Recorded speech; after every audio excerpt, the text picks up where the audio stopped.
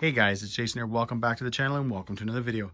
Today guys, we are going to check out the HPI Savage Flux XS. This is a truck that I've been interested in for a while.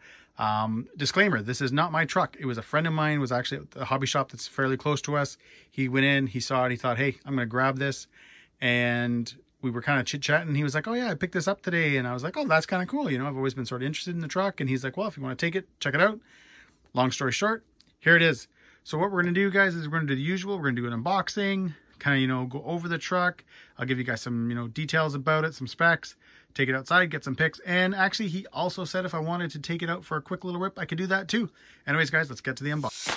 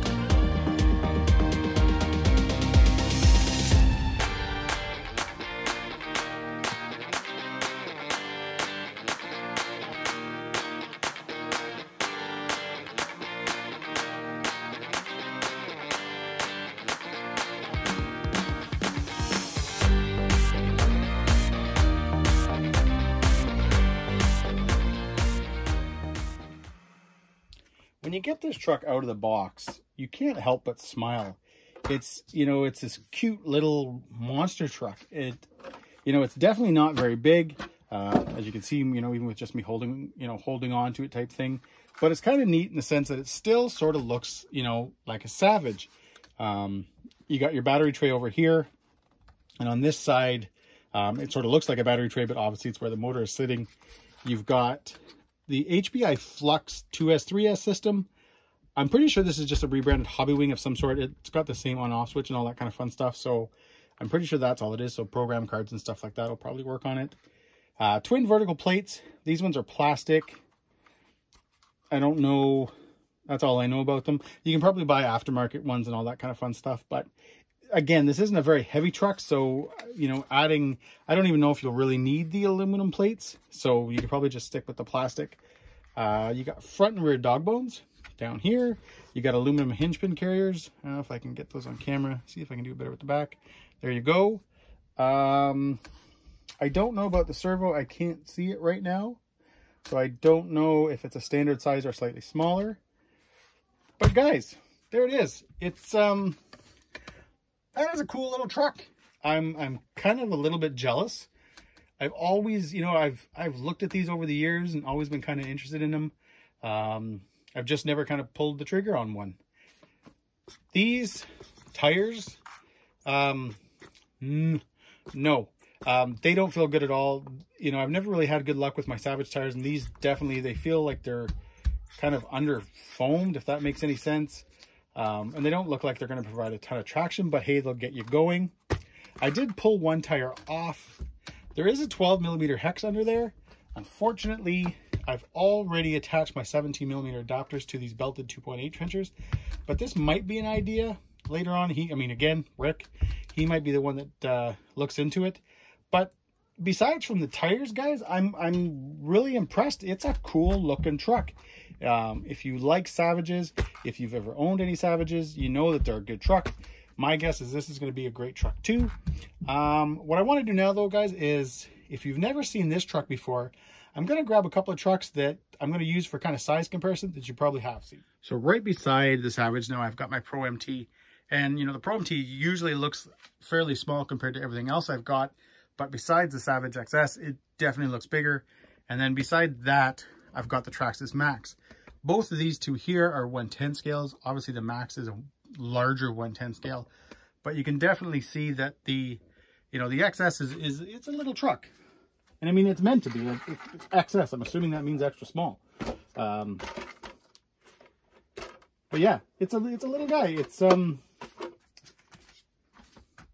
know what to say. It's definitely a cool looking little truck.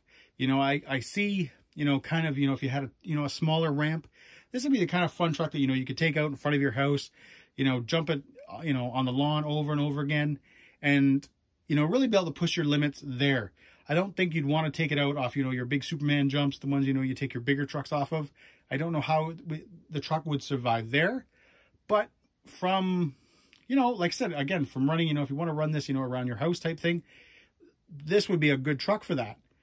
Saying that, this truck, guys, is stupid fast. If you run the optional pinion, it's like 60 or 65 miles an hour out of this little guy with the 3S LiPo. So it's definitely going to be fast. You know what? Enough talking, guys. Let's get this truck out. And again, Rick did say I could drive this. So let's take it for a little bit.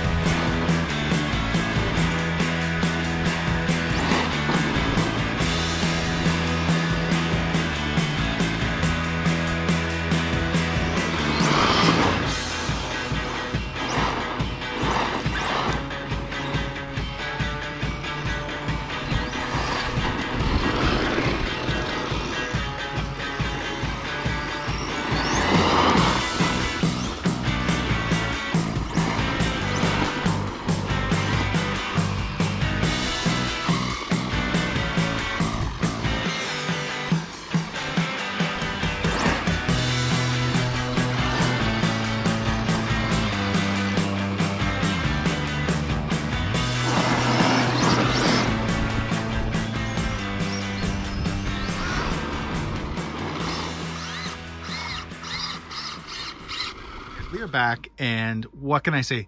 This little truck is a blast. Unfortunately, the slipper backed off, and that's why I had to stop running.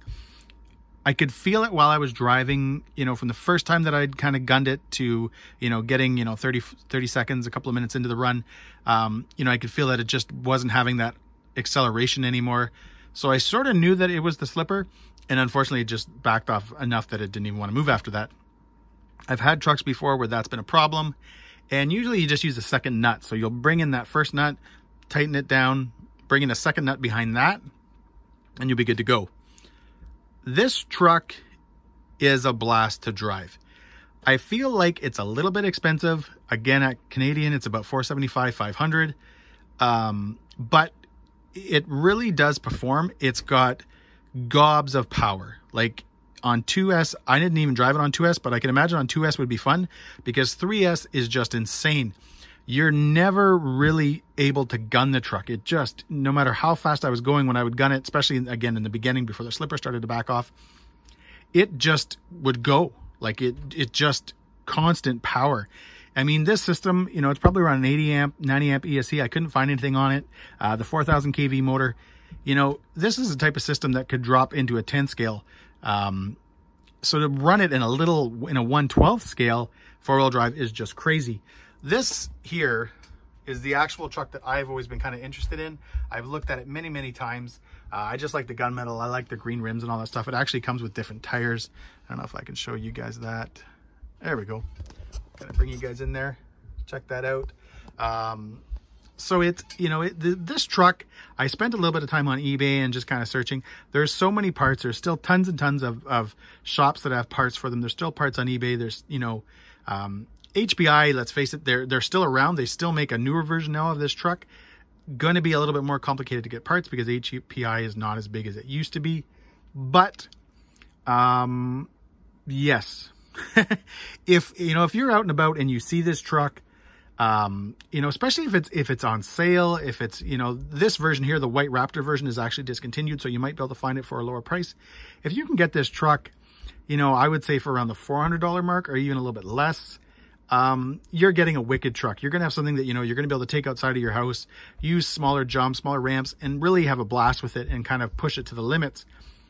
You know, the fun thing about small trucks is that when you take it outside, especially if you're in front of your house, you don't have to take, you know, the huge, gigantic jump to still have fun with it.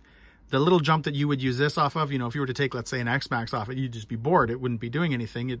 You wouldn't get much air. This little guy is just going to fly. Again, guys, 2.3S, 4,000 kV motor, comes RTR with the radio. You just got to add your batteries. It does come with a Dean's plug, but HPI has always come with Dean's, even a Savage XL. Flux still comes with Dean's connectors. This thing, again, like I've already mentioned, if it comes up, if I see one right now that's, you know, a discounted price, or I can find one that's in amazing shape used, I'm going to grab it because I really do think that this truck, you know, with a few little minor mods, is going to be an absolute blast. And one of them is not going to be the ESC and the motor, because those, as you can see, guys, in the video, this thing rips. Anyways, guys, this is a quick video. Again, I borrowed this truck off my buddy Rick, and you know, he was lucky enough, or I was lucky enough for him to, you know, let me use it and let me take it for a run. The funny thing is, in that video, when the slipper goes, was about 45 seconds before he showed up. So unfortunately, because I had messaged him saying, hey, I'm going up to the top of the street. If you want to come check out your truck, you know, give her. And by the time he got there, unfortunately, I'd already kind of ruined it for him. So, but anyways, guys, as always, thanks for watching. If you like this video, give me a thumbs up and please subscribe and enjoy the pics.